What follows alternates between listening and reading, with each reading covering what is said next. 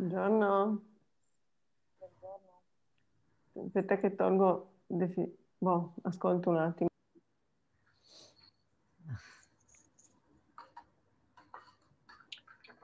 So I think we can perhaps start. Good morning, everyone. Again, morning in Italy. So here it is 9 o'clock. So I wish you all a good evening or a good night, whatever time it is at your place. So we start the third and last day of this online workshop. And it is our pleasure to start with Andrea Marini. I guess many of you already know Andrea Marini. He's from the National Research Council, the Italian National Research Council in Rome. And he is one of the key players and key persons behind the Yambo code, which is a code for calculating electronic excitations and all kinds of other things, typically with in the framework of many-body perturbation theory. And so today, Andrea will give us a talk about pump-driven coherence, evidence of an excitonic insulator transition or a normal charge migration effect. So he will probably answer the question in his talk. Please, Andrea, it's your floor. Hello, everybody. So it's really a pleasure to see all these people and actually to have the chance to talk to all these people. In general, it's not possible. If we were having the conference, their interest, of course, we wouldn't have so many people attending. So let me share my screen. Yes, and then here we are. So, what I would like to talk today is about a not very pedagogical, subject. And actually, I was thinking that maybe it's not very suitable for such a huge number of attendees, but still it's something that I would try to convey you, a message I would try to convey you, even with people that started any research in this ultrafast phenomena. This is about a very key and elemental concept that is appearing naturally when you excite the system in a controlled way, the concept of coherence. But first, this is the picture from the last travel I did. It was indeed in Adriatico, CTP, so the Yambo school in January. And really, I hope to come back to Trieste as soon as possible. So, Andrea, can you perhaps put your thing on full screen? Because otherwise we see... You see what? Oh, yeah. Oh, it is full screen. You don't see full screen? No. We see the whole PowerPoint window. Oh, that's a problem. Well, let me stop video. Try now. Is it better now? No, we see kind of the two black lines on the right, on the right. You see on the left all your slides, on the right properties landscape for 3. Yeah. It's as if you had not started the presentation. Oh. Strange. When we tried it out 5 minutes ago, it was all perfect. Can you see it, or it's completely impossible to see the presentation? No, one can see it, no problem. It's just that it's not in presentation mode. Oh, I see. In my case, it is perfectly in presentation. I don't know why. Do you have perhaps 2 screens or so? No, I have 1 screen. Wait, let me do another way. Okay. I try with PDF, so maybe PDF is the problem is that I'm using Office. We even tried. Papi, you tried 2 minutes ago, no? What is different now? Okay, give me a second, sorry.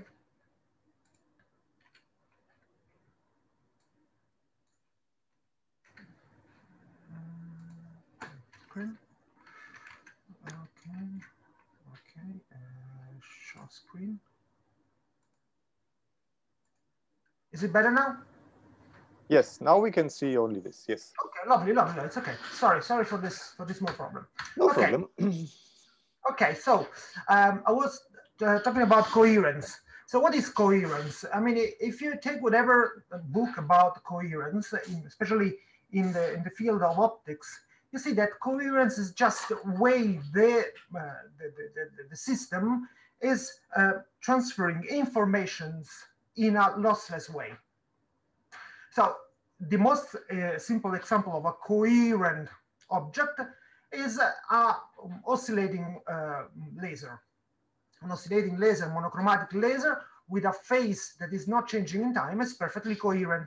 So this means actually that the informations that are carried by this signal is constant in time. It's just perfect. So when you are at whatever time ahead, you can understand which kind of informations you have from the time that is behind. I mean, this is just a perfectly correlated dynamics.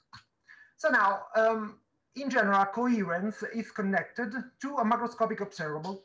So when you actually, in the real world, produce something that can be a pointer or actually a movement, you have to act coherently. If you don't act coherently, you get confusion and you're not able to sustain this process for a long time. However, if you look from a microscopic point of view, whenever you try to transfer coherence or to induce coherence in a material, all kind of phenomena inside the material will tend to destroy this coherence. So this is pretty known, for example, when you think in terms of polarization. If you excite a material, this material will start oscillating, the electrons will start oscillating, even the atoms will start oscillating. These oscillations will induce a macroscopic field that can be an induced field or whatever. But in general, even experimentalists know very well that this induced property will decay in time. And the decay is due to the interaction of the coherent object with the electrons, with the phonons, with the atoms, with impurities, whatever. So the point is, how can you produce coherence in a system? Or if you want, macroscopically, what is the engine that produces coherence and what is the consequence of this coherence? So first, let's have a look at examples of coherent states at equilibrium. So let's forget about the excitation. So we take a system, a steady system, and then we wonder under what conditions this system can express coherence. So one example is Polarons. So if you take an Hamiltonian of this form, linear in the displacement, so C is the creation operator of an electron. This is the standard for all Holstein Hamiltonian. Then you have the interaction between the electrons and the phonons, or bosons in general, not only phonons, but you can think of phonons, with a certain interaction, G. Then what is the ground state of an Hamiltonian like this? Well, you can think in terms of perturbation theory. So you produce a state where in the vacuum you create one phonon, two phonons, and so on and so forth. And then you can solve this problem in the space with one phonon, two phonons, so on and so forth. But then you realize that whatever is the order, the number of phonons you create in the vacuum, the average of the displacement, and the displacement is B plus B Dagger, this is the standard quantum harmonic oscillators, is 0. No way. Whatever is the order of phonons you create in the ground state, the average is always 0. But if for some reason this interaction is so strong that you need to consider all kinds of phonons, or more mathematically, you move in a ground state where you have an infinite number of phonons. So you see here you have a sum over all possible number of phonons with this sum not upper limited. Well, in this case, this state is named a coherent state, and the displacement on this state will be non-zero. So you have a strong Polaron, and you have eventually a self-trapped state. I mean, this state is able to induce a displacement of the atom, so atom will displace. This has been also observed in equilibrium for systems where this interaction is so strong. If you do ARPES, angular result for the emission spectra, you can see side bands of the electronic levels due to phonons.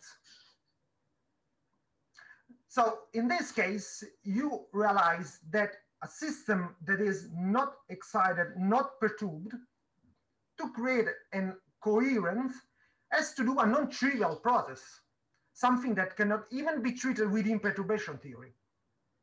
So let's take another example. The excitonic insulator. now in the original slides, there were an animation. So here, everything is appearing at the same time, but follow what I tell you. So first, let's consider the system in a semiconductor system with a gap or a metal eventually. But in the case of the semiconductor with a gap, you can produce accidents. The accidents are just a bound electron-hole pair with a certain binding energy. If the binding energy is larger than the gap, then it has been proved by many people along the years that the system is unstable against the spontaneous formation of accidents. What does it mean? If you consider your very simple picture of a solid, you imagine this Fermi sea of electrons below Fermi level and an empty completely above. This is, I mean, the most easy picture you can imagine. Indeed, this is at the basis of the normal Fermi system.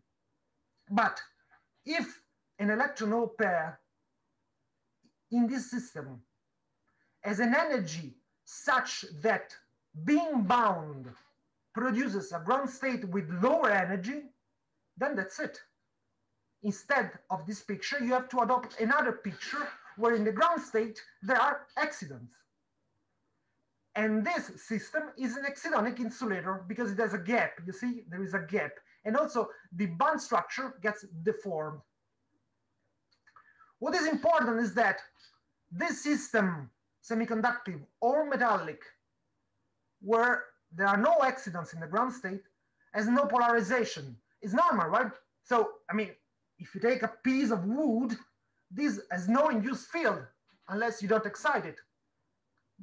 The average of the polarization operator in the material is 0. But if the system manages to make a transition to a ground state with accidents, then as a net consequence, you have a finite polarization. And then you will understand that the polarization in this case is exactly the corresponding of the displacement in the Polaronic case. So when you go to an infinite number of phonons, you have a finite displacement. Where you go to an infinite number of accidents in the ground state, you have a finite polarization. Mathematically, in the case of the excitonic insulator, actually you realize that some theories are common a little bit, you find those theories a little bit everywhere. So an example is superconductivity. So you can actually drive a connection between the Polaronic theory and the BCS, and also between the excitonic insulator theory and the BCS, because in both cases you have the creation of a state that would be not allowed in a normal state, but that because of the strong interaction, electron interaction or electron-phone interaction, is well motivated, actually allowed in the system. So in the case of BCS, you have the bonding of 2 electrons. In the case of the excitonic insulator, you have the bonding of an electron in the hole. The BCS state is written in this way. So you have that in the ground state, you have an infinite number of pairs of electrons created, mostly at the Fermi level. In the excitonic insulator, the state, the BCS-like, you replace 1 electron with a hole, but the form is exactly the same. So in this case, you are just saying that when you create a hole here, V, and then you add an electron here, those 2 bodies will be bound and will produce an infinite number of objects in this product. What is important is that you can define an order parameter that is the polarization. So this operator is the polarization and is finite in the excitonic insulating phase. This system does not behave as a Fermi liquid because, as I told you before, right? I mean, in a Fermi liquid, you don't expect to have those excitations with a lower energy than the ground state, the Fermi ground state. So the occupations of this state in the conduction in the valence, that is Vk and Uk, as this non-Fermi liquid behavior, because in the Fermi liquid, you should have a gap here at the Fermi level. You should have a step, a constant thing. Here should be flat while it's not. Lovely.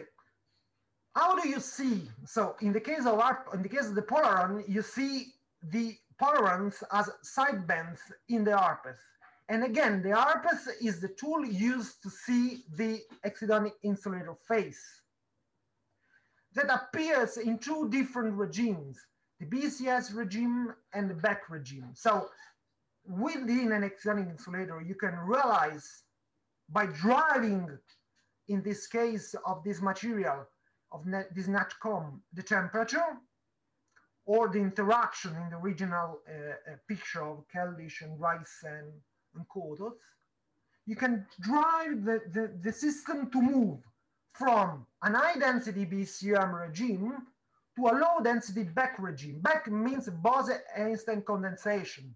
So in the Beck regime, there are only few accidents and they condense. What you see experimentally is the form of the band structure. So in the BCS regime, you see this valley-like, and this has been observed in 2014, while in the Beck regime, you just see a replica with the same curvature, a little bit flat. So this has been observed. Now, up to now, we were in the equilibrium.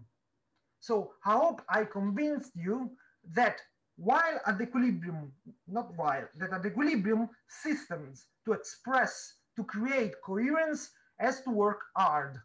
So either they have to have a very strong electron-hole interaction, very strong electron-phone interaction, and in general, they have to break the Fermi-liquid behavior that is the most used in physics. I mean, the thing that we mostly use when we do calculations.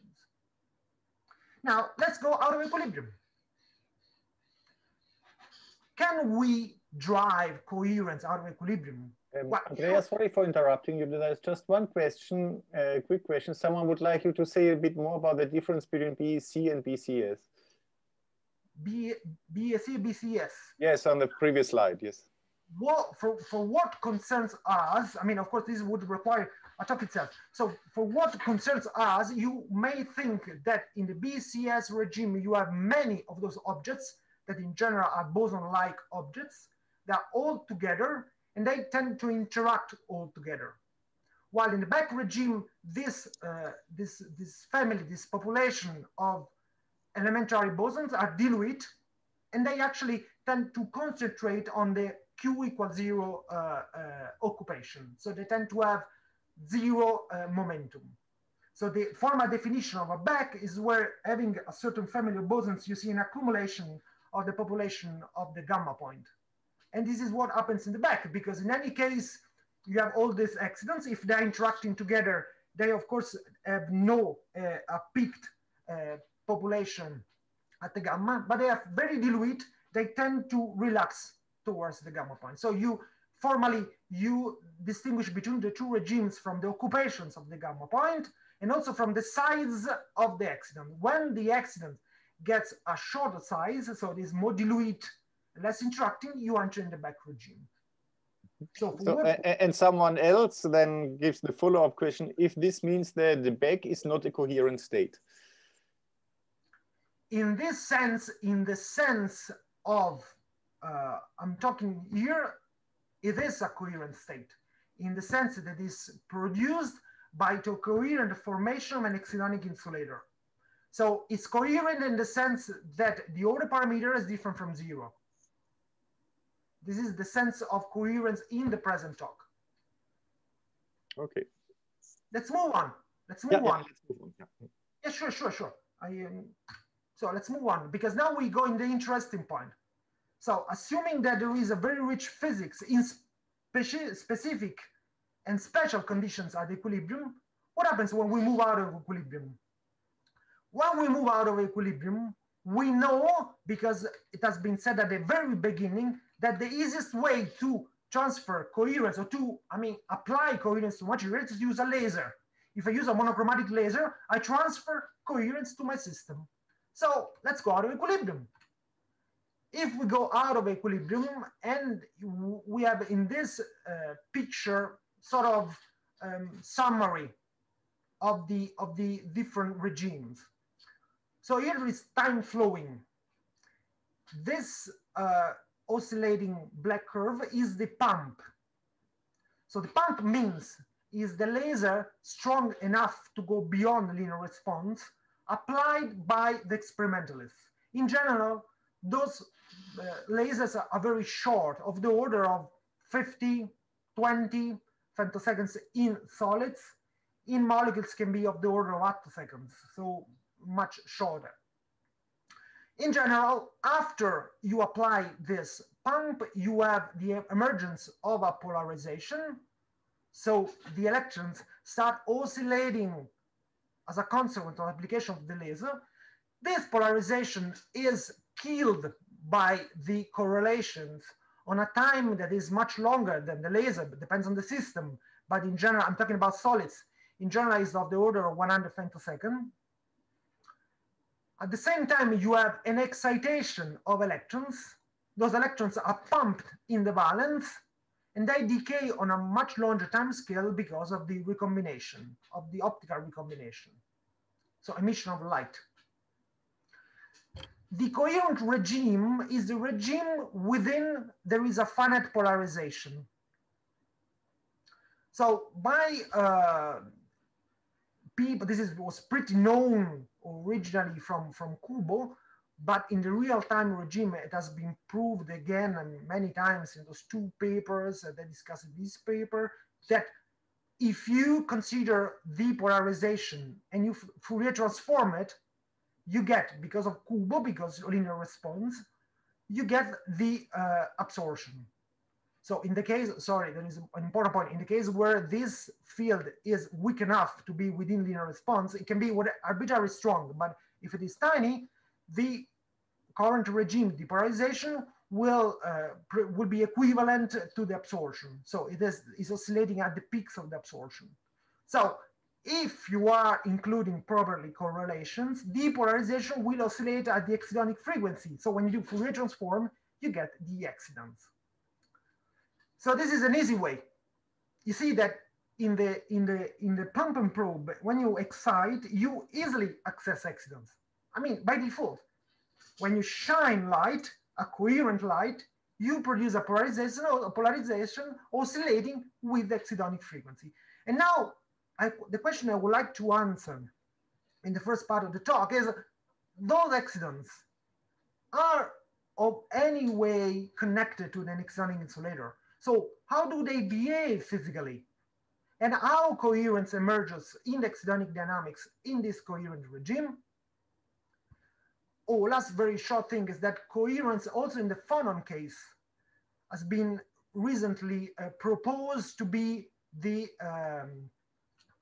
driving force for some macroscopic process like photosynthesis. So this is a very famous paper. I mean, I think Erling Tiago went also on the press for this paper. Okay, and this is one. Let me move a little bit further. So now, the question we want to answer is, we excite the material, and we excite resonantly with the exciton. And then we create a certain population of electrons and holes. We know that the polarization will oscillate at the excitonic frequency, and we are asking, those excitons that I observe in the coherent regime, do they condense? And then if they condense, is the condensate related to a BCS-like wave function? And how do I see it experimentally? So can I propose to the experimentalists to see eventually this object? To answer this question, we used a model, because to do it ab initio, it would be with the full Cornish-Sham and many-body would be too cumbersome. So we used a model, but a model with a specific property. So we consider two bands. So this is the free part of the Hamiltonian. You have two bands where CK and BK, so there is a missing part. So there is the energy for the conduction, for the valence, and then there is an interaction. The interaction is a Coulombic interaction that is made in such a way on a piece of paper to not have polarization. So this interaction cannot produce bubbles, and not producing bubbles cannot produce polarization. And then the conduction and the valence, free part of the Hamiltonian, and then the interaction. So within this Hamiltonian, it can be proved that Archifock is exact, because there are no polarizations. So you cannot have correlation beyond Hartree-Fock. So why this model? Because this model in the ground state has no polarization. So if you calculate the macroscopic polarization, that is, you see the same thing because it's the order parameter in this Hamiltonian, you see that it's 0. So this pair average is 0. So now we apply a laser. So we start from a ground state where there are no electrons in the conduction and the polarization is 0. We apply a laser and we observe that this is the electric field. There is a finite population in the conduction and a finite occupation in the conduction and finite polarization. This polarization oscillates with a frequency that is of the order of excitonic energy, can be a little bit different because of nonlinear effects. But now we wonder, the state driven by this interaction, is it similar or not to an excitonic insulator state? To answer these questions, we use another Hamiltonian that we will show in a second to be equivalent to our original Hamiltonian. We replace the pump field with a change in the chemical potential. So we just move the chemical potential in such a way to make more favorable the creation of a finite order parameter. And indeed, this Hamiltonian is made in such a way that by changing the chemical potential, you can induce an excitonic insulating phase.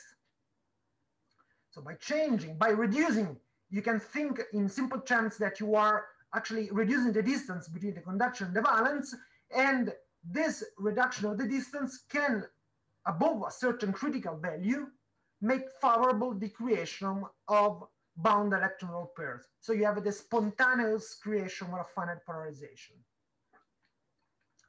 Now we wonder, is this Hamiltonian, where we know there is an excitonic insulated phase equivalent to the one photoexcited? We use this model because it can be solved exactly. So you can prove on a piece of paper that the ground state of this Hamiltonian is this state psi m that has a BCF4. What is most important is that the order parameter of this Hamiltonian oscillates monochromatically with a frequency that is equal to the difference of the chemical potentials.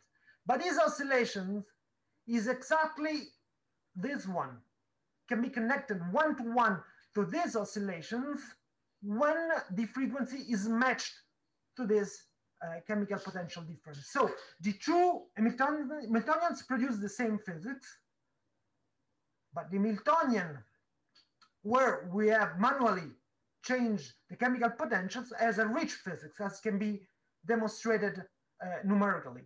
So it has a complex phase diagram where you have a normal insulating phase, a normal metal phase, and transitions changing the chemical potential and the interaction to the excitonic insulating phase. The transition between the insulating and the excitonic insulating phase is indeed the back, where we are in the linear response. So we have a low density of excitons, linear response, B is a Peter equation.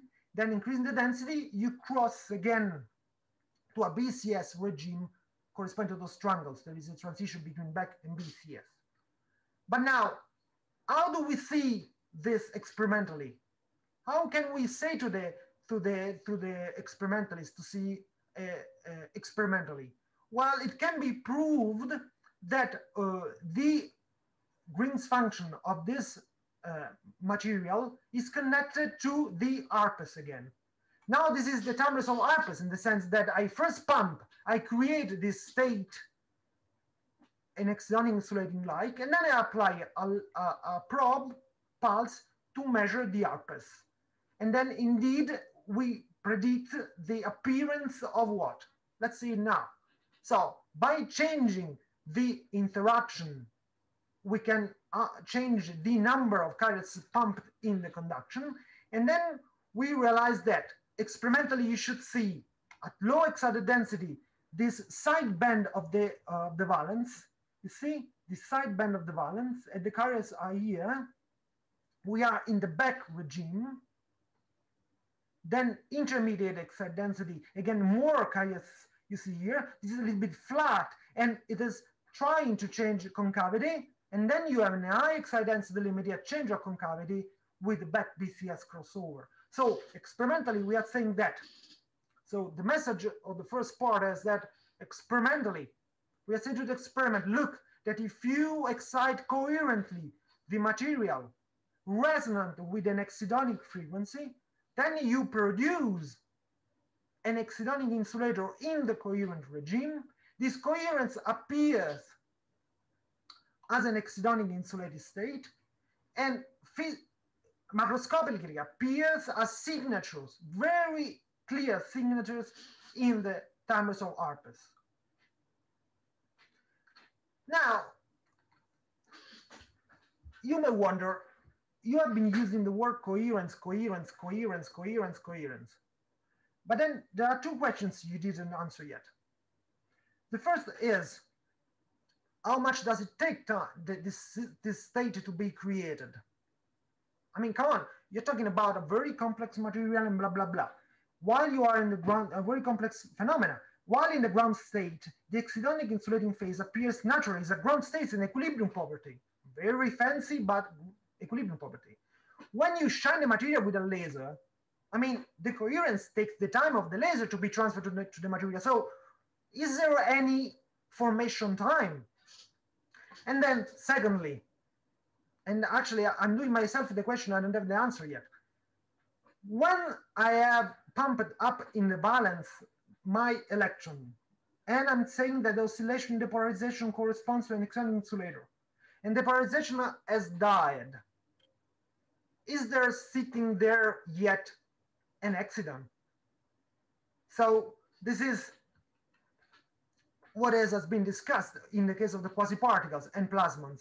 So in the case of quasiparticle plasmons, at least the creation time of a quasiparticle has been observed experimentally. So this was what this paper 2003 for the birth of a quasiparticle in time domain. And then also this is a very nice paper of Uber. I really invite you to read it because it's really nice, really instructive. And where you see the real-time formation of a plasmon in a gallium arsenide. So now the question is, I would like to see, it will be really tempting to see the formation time of this exciton that we have been discussing. Andrea, before you continue, there's one quick question. The question is, would this happen in the case of any material with wound excitons? Yes, yes. At least in the model predicts that whenever you pump resonantly an exciton, then you produce a state that is an excitonic insulating phase. Indeed, in this paper, there is the calculation for lithium fluoride. That, I mean, lithium fluoride is not a system that equilibrium as an excitonic insulating phase. Absolutely, no way. Even hexagonal BN. We are still understanding to what extent this state is stable. Because of course, if the exciton you excite at resonance with as a width, then this width corresponds to the lifetime, mostly, to the lifetime of the polarization. So within that width, this special state will die. But the first question, okay, oh, sorry, we're not standing there because I would have asked the guy, did I answer your question? Okay. Yes, I think so, yes. Okay, so the first question we need to answer now to complete the picture is there any formation time? So quasi-particle, real particle, there is evidence, experimental, of the formation in time of the cloud around the particle. Plasmons we have. What about excitons? Oh, this will be great. I mean, this is something we're working at the moment because this is really an exciting picture, right? Because I mean, we are really talking about an elemental physical property. So you take your God, you take your electron, you remove it from the valence, you put it in the conduction. You say, now there is time flowing. Tell me, how much time does it take to bind together? In the coherent regime I've just described, the formation is instantaneous. And those coherent accidents survive as long as coherence survives. But then people, and you see those are only 2 papers of last year and 2020, where actually people is moving, is actually doing some speculations in the incoherent regime. So polarization has died. Do you have still accidents bound there sitting? So there are experimental papers that they declare to see this population, and even fancy dynamics like mode transition of the photoexcited pairs. But this is still under debate. It's still under debate because the field, I mean, the physics is not so easy, not so trivial. And I wanted to give you in the last part of the talk a proof of that. So we have been discussing about coherent regime, and now we want to go to the incoherent regime. And we want to consider this experiment.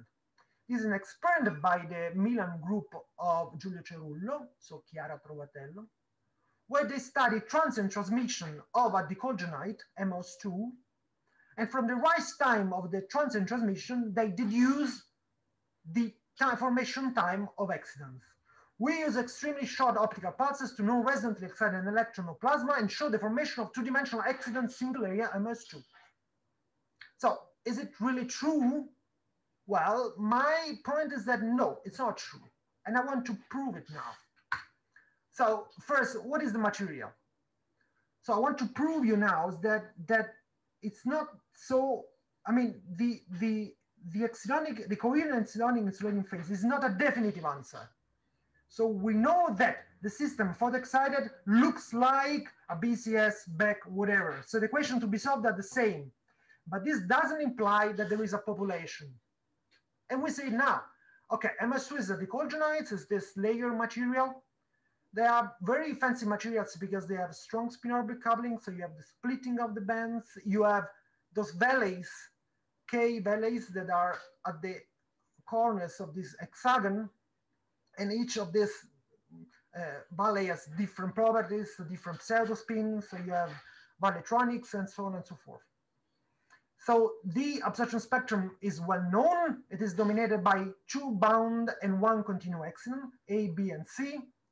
In this paper, they are saying if I pump resonantly, if I pump this material without tuning the frequency of the pump, then I see a formation time of the signal from A and B that I interpret as an exciton formation time. So I just hide all the complexity of the approach under the carpet. Just say that in this case you need to introduce a spinorial many-body perturbation theory that is even more complicated. And what is the experiment we are going to describe? Is an experiment where you have a pump on the sample and then a probe, and then you just, instead of looking at the RPES as we did in the previous part of the talk, now we look at the change in the transmission on reflectance. Depends on how large, what is the depth of your sample, your thickness of the sample. If it's thin, you can go through transmission. Instead, if it is thick, you have to use reflectance. So by looking at the change in the absorbance, then you see that in general, you have derivative features like this. So this means that the probe sees a change in absorbance in the sense that this is shifted or more. Actually, a transient spectroscopy for dummies is in the slide. And then it has been done, for example, in 2016. And then depending on where the carriers go, you have Pauli blocking effect in the sense of reduction of the peak or the width of the peak of the absorbance, or you have a shift to lower energy when you have band gap normalization, or when the binding energy reduction is reduced by the carriers that you have pumped in the valence, you have, in the conduction, you have this shift to higher energies. So this is just the elemental processes in the transient spectroscopy. So now let's go again to the experiment. In the experiment, they measure the transient transmission in the A and B. The probe is resonant to A and B, and the pump is with a frequency that varies between this arrow and this arrow. So changing the energy of the pump, they see that the rise time increases up to reaching a plateau when they pass through the optical gap.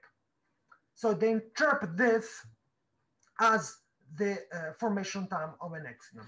So can we interpret alternatively? Okay, in this case, we have to use not a model, we do a realistic calculation. So applying non-equilibrium Green's function. And equilibrium Green's function is a way to write many-body perturbation theory for non-equilibrium systems. So there are more complexity due to the fact that the time is not a good variable anymore. So this means actually that there is no time translation invariance anymore because you have the laser applied at certain time. So this breaks the invariance for time translations. So this means I have to go to a method where time is explicitly a real variable of the system.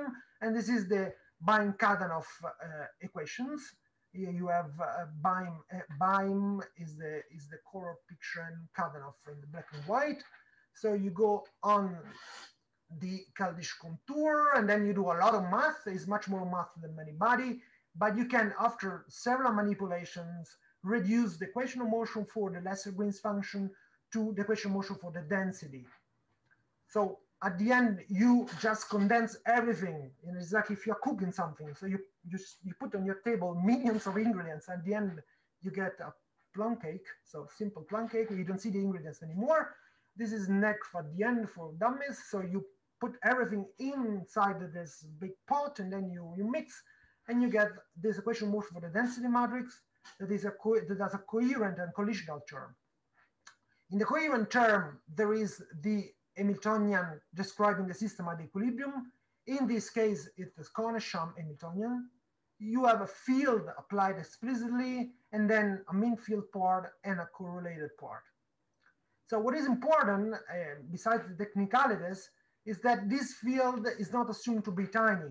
Within this approach that is not perturbative in the field can be as strong as you like, no problem. Physically, the collision term is meant to describe different elemental processes. So you have a process where an electron jumps to another state by emitting or absorbing a photon, or you have Auger-like processes where an electron decays to another state, giving the energy in another electron that is pumped up. This is Auger-like. And then you have radiative recombination. Everything is connected to the lifetimes, non-equilibrium lifetimes introduced in the equation of motion for the density matrix. Then we have, okay, let me jump it. Let's go to the interpretation, alternative interpretation. So that is. Andrea, sorry for interrupting you all the time, but since it is just to the very fitting to the what you said, the question is if the experiment can be repeated, for example, with a different pump energy, and what would happen then? Absolutely. The pump has been done with different pump energy. You see here. So those arrows are the different energy of the pump photon energy. So in the experiment, they have a broadband probe. With the probe, they probe this region here. And with the pump, they do several experiments for a certain time, pumping at these frequencies.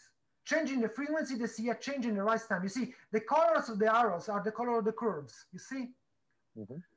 So when you pump near B, you have this fast rise up, fast. It's fast. You increase the pump energy, and this gets slower, slower, slower, unless you have a flat signal. So you have saturation. Okay, thank you. I think it's very clear now. Thank you. Okay, so in the experiment, this has been explained as a formation time of accidents. I give you a different interpretation based on numerical calculations.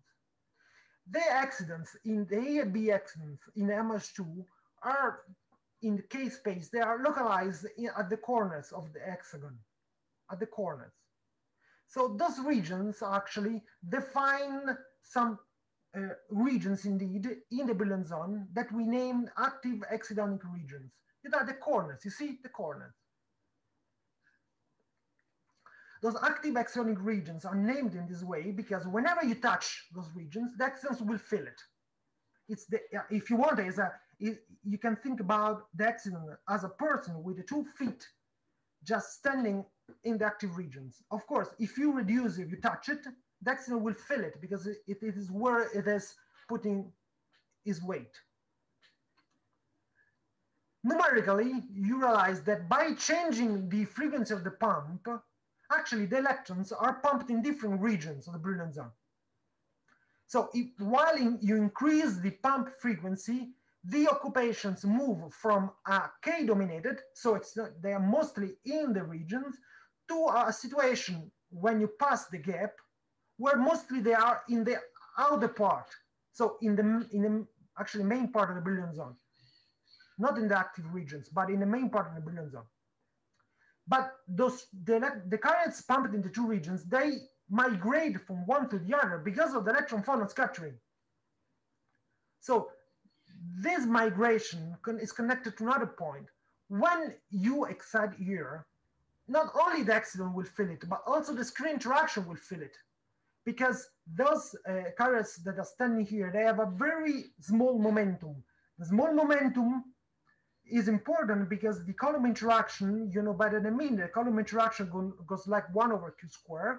So it weights a lot, the small momenta transitions. And the ones that are sitting here, they contribute enormously to the change in the screen interaction. So you see here that by changing the pump, you have a reduction of the change in the gap induced by the change in the screening, just because the electrons are standing mostly in the not in the inactive exciton regions. So there is a very simple physics connected to the geometry of the excitation and connected to the migration of the carriers from one part of the Brillouin zone to another part of the Brillouin zone. Then, if you look at the final theoretical calculation of the transit absorption, you have this. This is the theory. And you see that the theory predicts very well the experiment. You have an increase of the time, rise time for the A and B accident. And actually this time is an excellent agreement with the experiment. So you see the dashed lines are the experiment and the continuous line are the theory. So even if, and this is the maps, so this is the experimental map. Here you have time and probe frequency given a pump frequency of 2.3. So again, the maps are in very good agreement between the theory and the experiment. So the message of this second part of the talk is actually opposite to the first part of the talk. So I'm still in the coherent regime because actually I'm, well, 100 femtoseconds in this case is the transition between coherent and incoherent.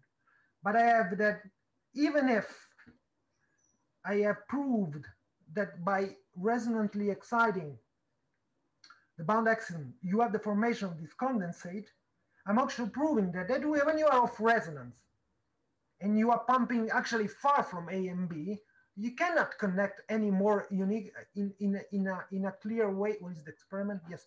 When you pump not resonantly, and you see how wide they are, when you pump off resonantly, you cannot easily say that your signal is connected to the formation of an accident.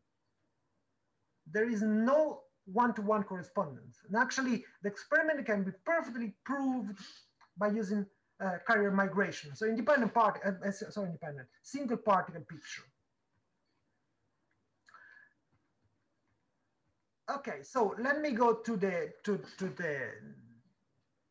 answer to the question. So accident formation or carrier migration in the experiment, in this specific experiment that uses transient transmission, the answer is there is no evidence for a link between the transient transmission, rise time, and the Exciton population. This is a general message. So while it is clear that if you look at the ARPAS and you see states that are in a forbidden region, you say, wow, those states are not predicted by independent particle theory. It must be something different. In the transmission, in the absorption, everything is messed up. I mean, there are the signal from the equilibrium accidents plus signals due to the carriers to the eventual accidents. So it's not absolutely the observable to use. But from a physical point of view, that is important to us to understand still, Still, there is an open question. So I just want to say, Jambo, I was there at the beginning. There is a T-shirt for, yes, for the developers. So we are even a T-shirt. Think of this. We are at the level of merchandising. Are you selling those T-shirts? Then I would have to forbid advertisement here for commercial. But this is there is no price. You have to code a certain number of lines in the code. These are I see. bug free, bug free. That's why there are only few of these T-shirts, because they're full of bugs. So I wanted just to conclude with a question, because my talk is actually has a lot of answers, but also a lot of questions. Because at the end of the story, what I have convinced you in the first part of the talk, and this is true, I mean, absolutely, I'm saying this is absolutely true. When you apply a laser or a magnetic field, you are transferring to the material coherence. So you are taking something that is really confused, you are turning it in a straight thing. Ah, that's great. So you apply a magnetic field, you see a macroscopic magnetization, macroscopic polarization, atomic coherent displacements, that in molecules that can be there standing and sustaining for picoseconds, because there is little dissipation. And then people now is trying to say, oh yes, but I have also, so those are macroscopic objects. Microscopically, I'm creating population of accidents, B-accidents. I mean, yesterday you heard even 3 accidents and so on and so forth. We have to be careful, because the theory is complicated, and only in the coherent regime where the external coherence is absolutely dominating the physics, you can have a simple interpretation in terms of a simple concept like Beck, BCS, external infrared, and so on and so forth. When you go beyond the coherent regime and the coherence is still in the material but partially dephased, we don't have a clear understanding. And there is I leave you with an important aspect that as a theoretician you should be aware of. So in the case of polaritons, so when you have accidents that are dressed by photons, there is a huge literature. There is a very large community of people working in polaritons, because polaritons can be used to produce lasers. You have a back of polaritons, and this state produces emits a monochromatic light. So you have polaritons-based amplification. In that field, people have been working about condensation of accidents for years. And there is a very important actor in this field. This is Combe Code. Actually, is working with the I don't know if it is husband or the daughter. So you see Combe and Combe in the papers. But she wrote this review program physics, clearly writing that when you consider more than one accident together, you have to drop the poor bosonic approach. So you don't have poor bosons. There is no way. Accidents are not like polarons, like phonons or plasmons or whatever. Accidents are really specific objects, because they are composed of charged objects, electrons and holes, and there is no way to avoid this kind of diagrams, where you have one accident and another accident just talking each other because of the two composite holes inside. So this is an exchange diagram that is really almost impossible to get rid of. And there are still many open questions how to describe a state of more than one accident. So in the incoherent regime, where you may have populations, still we have little understanding, and the gap with the experiment is pretty large. And with this, I thank the people that have co-worked in this talk. So my people in my group, so Davide, Fulvio, and Carlos, and my postdocs, then Ludger in Luxembourg, and Leandro, and now is in Spain, experimentalists, Chiara and Giulio, and then Valerie, that did most of the calculations of the second part of the talk, and Enrico, that did most of the calculations for this part of the talk, and also Gianluca, that we are collaborating with very actively. And I thank you very much for your attention. Thank you very much, Andrea, for a very nice talk. And I'm particularly impressed with how much theory and experiment fit together in these very complicated things. So this is really something which is nice and doesn't happen all too often. Okay, so we have had already quite a series of questions during the talk, but still there are some other open questions, which I might just read to you, Andrea, and then we go on. So one of the questions is the following. I read it. In the Bose-Einstein condensation, there are excitons due to the short-range interactions and the long-range interactions. This is not a coherent exciton. So if these excitons due to the many body, short-range and long-range interactions are comparable to the coherent exciton due to the light pump, then what we have might not be a coherent exciton. Hence, it is more important to compare the two sources of excitons. Can you say something more about it? Well, we needed, I think, a blackboard together to discuss it, but let me try to understand. So he's talking about three things. One is the short range interaction, the long range interaction, and the pump. So I understand. I think it's about the two different kinds of excitons, those due to the pumping and the normal excitons, if you want to long and short range interaction. In this picture, I understand them. I perfectly understand them. But you have to consider a different perspective. So if I was talking about a back that is naturally appearing in a material, so there is a spontaneous creation of a back of excitons, then I would agree with you that a coherence would emerge as a consequence of interactions, and then we should sit and discuss carefully about what is the source of coherence. I totally agree with you, but you have to take a different perspective. So what is impressing in this is this equivalence. I know that it's tricky because there is math, but physically speaking, this system is the one you are talking about, where there is the interaction that is causing a spontaneous creation of polarization. In this case, it is a matter of the interaction driving this. And then you may wonder if in the back regime, this coherence, you can define coherence like in the BCS. I agree with you. But in this case, I'm just proving you that a much simple system where you have a pump creating depolarization, so no fancy, can be lithium fluoride.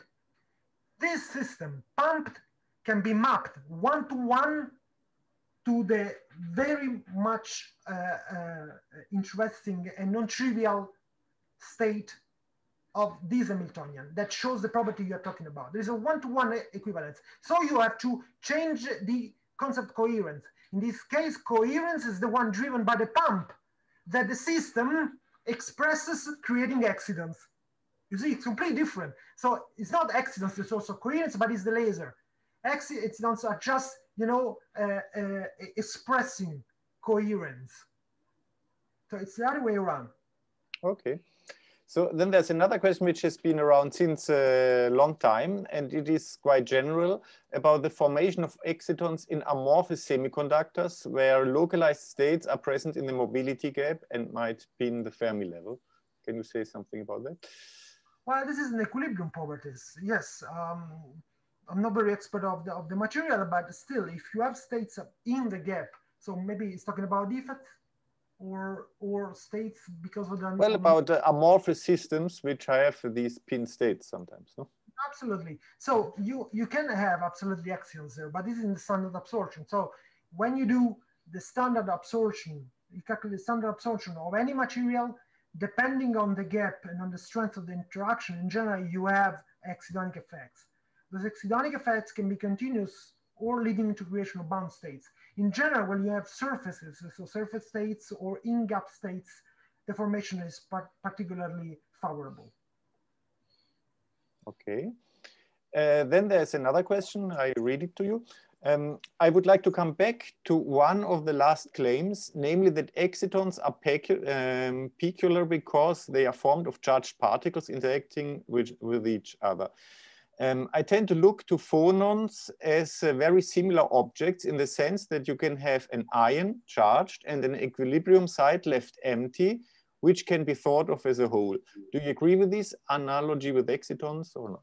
No, I don't agree, because the phonons are quantums of the displacement. They are intrinsically, if you want, let's put it this way. So, I mean, I know that it's a mathematical answer, but it's very much clear. So you can define your boson to be a real boson if you can prove me that they obey commutations rules, like Poole bosons. If you prove me on a piece of paper that B dagger commutator is equal delta blah blah blah, then I buy your theory as a boson. It's a for phonons, you can prove it. You can prove it. It is intrinsic in the definition of phonons. They are Poole bosons. For excidents, if you try to calculate the commutation of two exciton formation operators, you don't get a normal boson commutation rule. You get some corrections. If those corrections are large, you cannot talk about Poole bosons. So, and you get those corrections because when you try to do mathematically the commutator, you have to use the commutator of electrons and holes, because those are the ones that you know respect anti-commutation relations exactly. So, and then the follow-up question is, do excitons not anti-commutate or? No, they don't have a bosonic, Poole bosonic anti-commutator. You're going to prove on a piece of paper that any exciton has this, if you want, zero anti-commutator for different excitons. Okay. And then one further question is, with the equation of motion of the density matrix, you look at single particle dynamics. How is this connected or connectable to exciton dynamics? Because when you use this density matrix, you can calculate the polarization. Let me see if it is written somewhere. Yeah, I think it's written here. Yes. So the density matrix is actually the off-diagonal matrix element, the off-diagonal elements of the density matrix are C dagger C, CV, CV, CV. So the diagonal is CC, off-diagonal is CV. If you calculate this thing in time, the average of this thing in time, so the average of the density matrix in time of diagonal gives polarization. The oscillation of the polarization is signature of excitons in the sense that, oh, sorry, where is it? The beginning? Sorry, yes, it's here. So you see this polarization is oscillating. Oh, no, it was, yes. This polarization is oscillating. If you do Fourier transform, you see the oscillations correspond to the peaks of the absorption. And one of those components is the exciton. So the exciton is in this oscillation produced by the density matrix. Okay, yes. Then there is one very short question. Why composite bosons are fewer free from interaction? I do not really understand the question, but do you understand? No, composite bosons are not free of interaction. Actually, the fact that they are composite is promoting interaction. So in this case, so if you think of an exciton as, when you draw an exciton, you can draw the electron and the hole, right? So do this example. I don't know your name, but do this example. You take your piece of paper and you draw two electrons. And then you consider the dynamics of those two electrons induced by the many-body. You see that it will have scattering. They will scatter one with the other. So elemental process electrofoc. Then you take another piece of paper and you draw again those two electrons, but then together you draw two holes, and then you bind the electron in the hole. So now you see immediately that the interaction between the two electrons is still there. The only reason to disappear is that the binding is so strong that the hole is preventing the electron to do anything, the being together. Is a very solid family, if you want, extremely solid. So, well, I mean, they try to, you know, they have a girlfriend and a boyfriend outside the family, but no, the family is strong. You don't have to interact with anything else. Okay. But this cannot be proved on a piece of paper. It depends on the specific form of the exciton. If you manage to give me a system where the family is so strong to avoid what would be perfectly possible when the two electrons are alone, then you would have proved that the bosons are complete. The two objects are really bosons, non-interacting. But this cannot be proved. In general, you have those processes, and the theory must be done in terms of composite objects, not Poole objects. Okay, so there's one last question. I read it to you. Just a basic question on how you distinguish pump and probe frequency. Is it due to only time delay, or are there other things? Okay, in general, yes, it's time. I mean, numerically and theoretically, it's time delay. There are two different, when you're in this in this equation, sorry. Yes, in this equation, you have this f of tau is the field. So in this case, it's 1, but this can be the sum of 2. So theoretically, I clearly know what is the pump and what is the probe. Experimentally, also, because they have a very fine tuning of the delay. I don't know if you ever saw one of those optical tables, but it's full of mirrors in such a way that they actually delay. They have one laser that then split it. They have a pump on one side and the probe on the other side. The probe is reflecting in a direction such a way that there's a path scattering on the mirrors to get a delay. So also experimentally, they know perfectly the difference between the pump and the probe. They actually produce it. And theoretically also you know perfectly because in the equation they are just the sum of the two. Okay. Thank you again very much. Let me clap for you on behalf of all people who have been listening. Thank you very much, Andrea. And I remind everyone that there will obviously also be a question and answer session where you can ask more complex questions yourself to Andrea. It will be this afternoon in Italian time, so it will be in about 7 hours. You have the chance to ask Andrea again. Okay, so thank you very much, Andrea. Thanks to you. Okay, so it is now time to switch gear and talk about a poster session. Now, obviously, everyone knows what poster sessions are in a usual conference, but in an online setting like we are now, it is a bit difficult to organize something which is exactly the same. So